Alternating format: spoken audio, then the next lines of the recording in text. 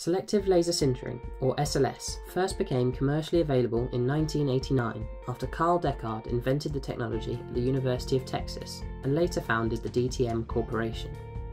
Soon afterwards, EOS was founded in Germany, and they have now become one of the worldwide market leaders in SLS technology.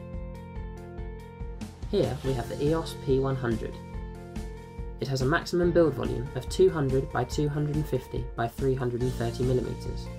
The process begins with the creation of a 3D CAD model. This can be done in numerous programs including NX, SolidWorks and many more.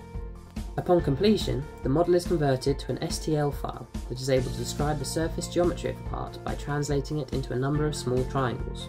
The part is transferred to the build station control software. In this case, NetFab is being used.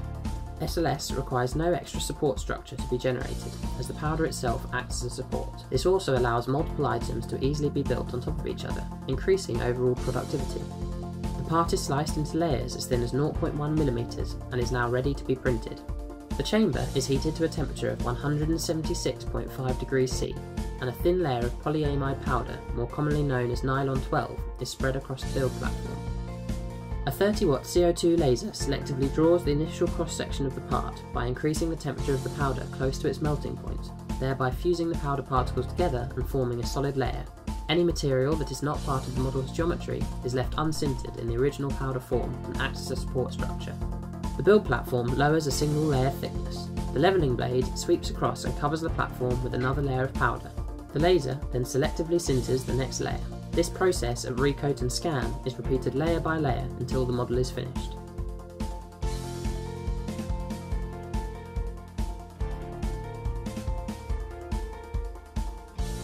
Upon completion, the powder bed is removed and the sintered part is removed from the powder.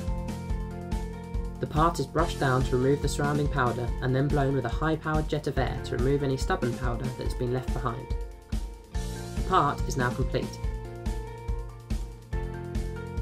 Due to the tough and durable materials used, common applications of SLS are for bespoke prosthetics, as well as jewellery and other small, tough parts that can be used for functional tests.